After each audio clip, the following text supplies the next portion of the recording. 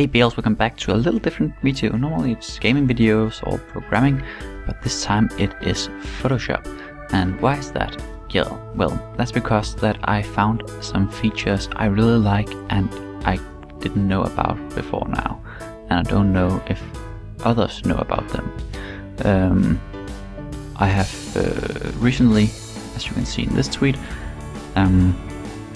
seen that there's some capabilities toward video in Photoshop, which I have used and tried a little with for some overlays and stuff like that.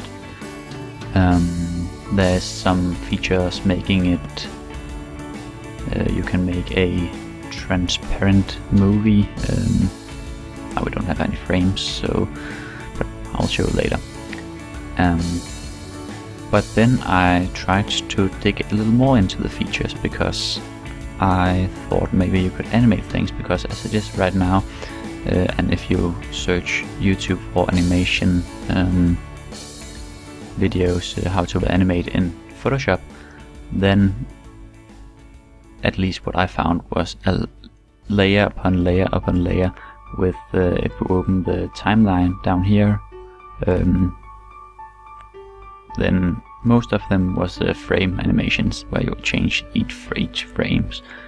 Some of them was using this, but it was you just had to make a whole lot of layers to make the animations, and I don't want to do that. That's just too awful. So I dug into things in here, and I knew I could import a video, and if I import a video, then it shows up in a layer for itself and a frame by frame layer. Down here I can't do anything to make a video layer, but I search the things up here, and what do you know? There is actually a new blank video layer. Now let's zoom in a little. This one wasn't created with many frames. Actually, I think it's only one. I can't really seem to do anything here. But if we do something like this and then do something like that, then it will create a video layer in more extended version.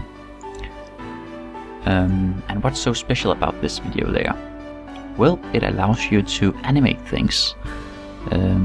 So I will call this animation layer, just because I'm so smart.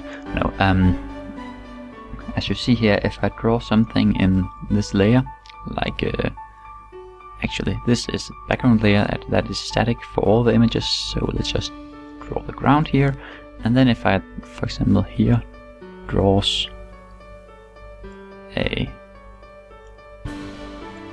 man,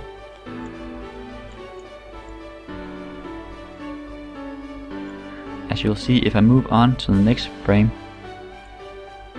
here, he's gone. And that's because that on the video layer, every frame has its own image. And that's great for animation, but one big problem when you're animating is if you draw in the next layer, then you need to know where to draw the things to make the changes. There is something to do about that too here, because if you go here in the settings menu on the side, and then there is enable onion skins and onion skin settings. If you go in there, you can see frames before and frames after. Right now just one frame, but multiple can be useful. And then it will draw in a transparent layer the last and the next frame. So now we can, for example, make a keyframe here, a new keyframe, where he is. And I'm sorry about the drawing. I'm not that great at drawing on the computer with a mouse, but you get the idea. Here he is. Now we got two keyframes.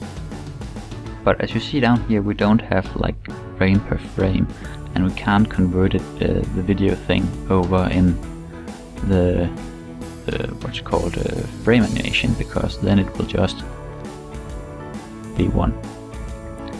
What do we do? Well, if you go to the, for example, if you want after the first frame, if you go to layer and video layers, and then to insert blank frame, you can get a new frame between the two, making it possible to tween the two frames. Now, because I changed the timeline to frame by frame, it lost the onion skinning, but we can just enable that one more time, and you will see both the onion skins here. So now we can draw the head in between the other two heads, and we can draw the body in between, and in between, and in between, and in between, and in between.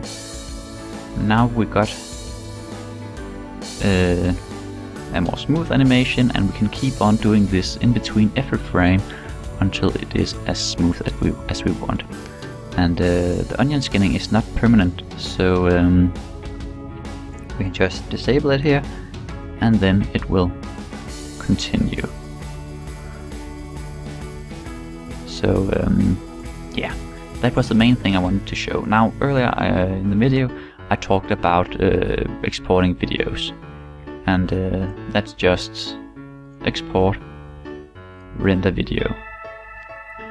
Now here you've got some render options, and if you have QuickTime installed, you can use this QuickTime options with allows transparency. So if we, for example, didn't have a background and we just wanted this guy alone, and let's just cut this down so it will not take any too long to animate. Then we can export, render video, and desktop is fine. And we want, let's just try, you can mix and match with these a little, try what works better for you. Let's just take straight unmatted and render. And then it will render this as a movie, a video file, and let's just quit here. Now it's here. I think it is too short to show, because 4 frames is not a long span for a video. That's way less than a second, I think, but you get the idea. The video is exported, and yes, that was about that. Thanks for watching.